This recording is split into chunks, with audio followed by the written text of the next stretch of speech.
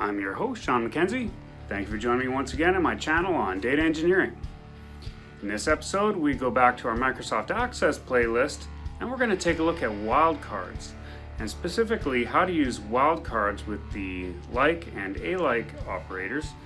And these are very, very handy when you need to find some simple patterns in your text fields, and it can definitely make your life a lot easier. So without further ado, let's get to our wildcards in Microsoft Access. Okay, so just to get started, this is a file we've used for a lot of our demos. I've got a candy table, which I've sort of highlighted in a group here, and it just has some candy in it of different types, and then I have a SQL Server table, which is on Azure SQL, so this is in the cloud, that I've done a linked table on, and it has the same data. The IDs are a little bit different because those are auto-generated, but the data itself is pretty much the same. And what we're going to do is we're going to do some queries, and we're going to use wildcards. And so we'll do a create query design, and you can close the pop-up just like I did there, and then just drag your table onto the query.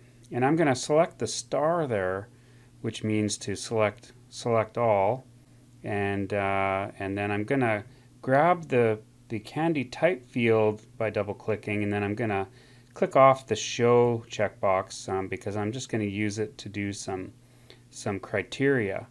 And so our basic wildcard is the star in Microsoft Access, and so I can go star OFF star, and that'll give me toffee because it has OFF somewhere in the string. So the star is like a multi-character wildcard, so it can have any length in front of or after the star. And so I could say candy type like OFF with stars around it, or I could say I could put it on the next line there. I could say like ZZ for candy name, and that would give me anything with candy name that has ZZ in it, or ZZ if you're from the United States, and everything that has OFF in it, which is gives us our toffee rows there.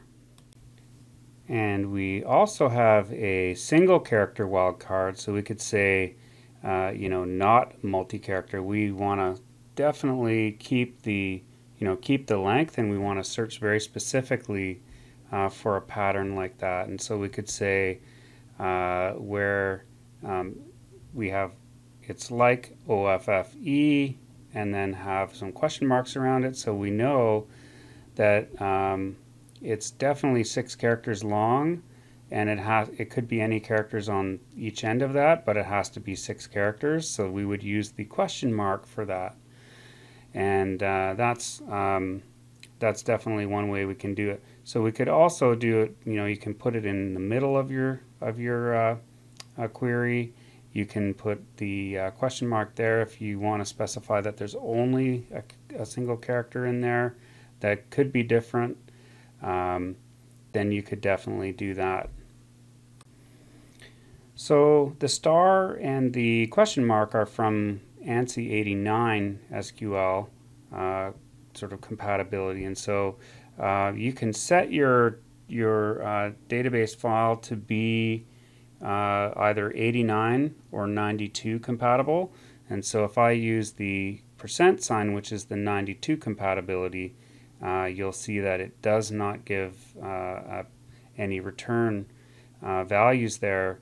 And if I use the underscore, which is the same or the equivalent of the question mark in our previous example, you'll see that we also do not get that here. And you can change the settings of your file to use the different compatibility level, but if you do see that you don't get any results, it might be because you have a different compatibility level, so you need to use the other set of characters depending on your situation.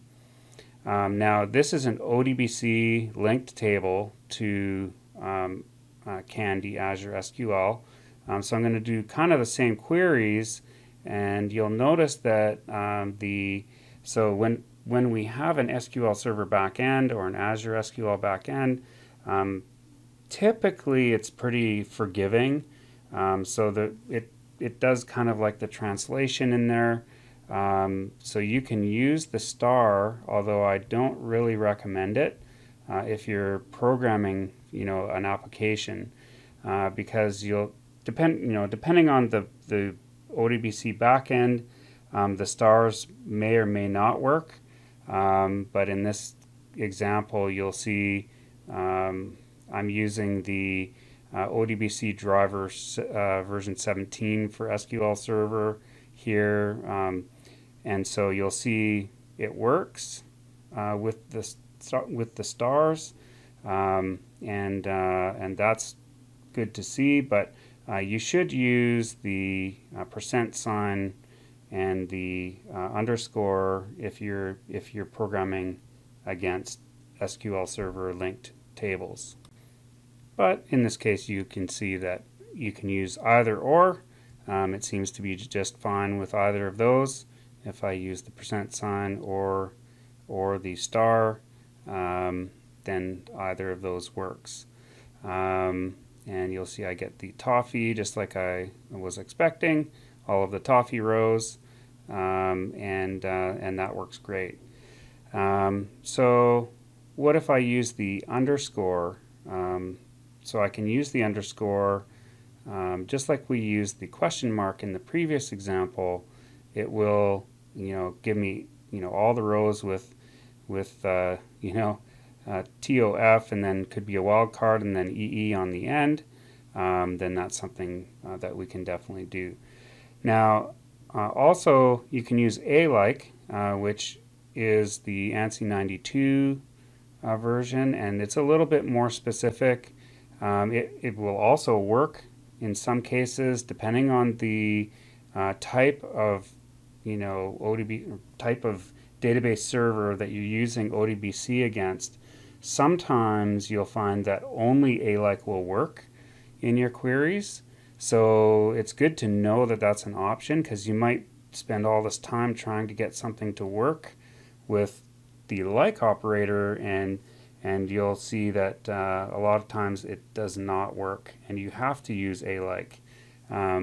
So just be aware that A-like is something that you need to use sometimes depending on the back end.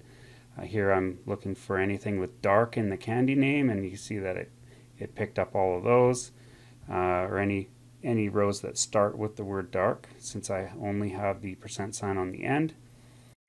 Now see, if I try to use A-like with the star or the question mark, which is the ANSI 89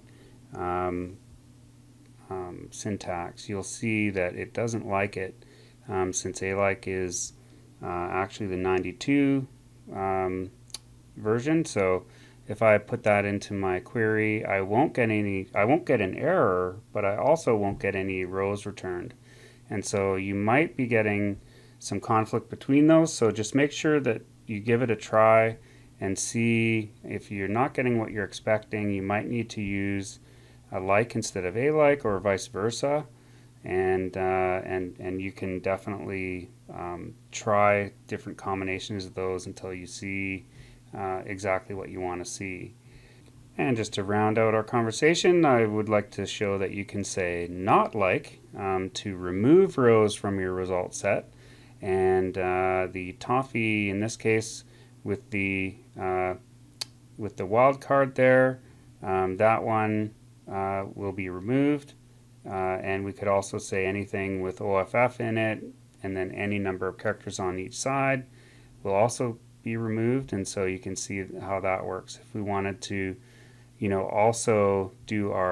also remove our fizzers there, we can do that, and in this case we'll use the AND part of the criteria. So I'll double click on the candy name, and if you put them on the same row, it means that that's an AND, so we'll say not like off, and not like ZZ or ZZ, depending on where you're from.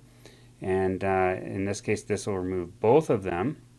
And so you can run that query, and those patterns will be picked up and removed from your result set. So you can also use not, which is very, very handy. And if I flip over to our Candy Azure SQL, which is the SQL Server backend, I can also say not like and put some kind of pattern in there, and it will remove those rows from the result set. And that's really a handy way of querying against the SQL Server backend or a different database if you have that.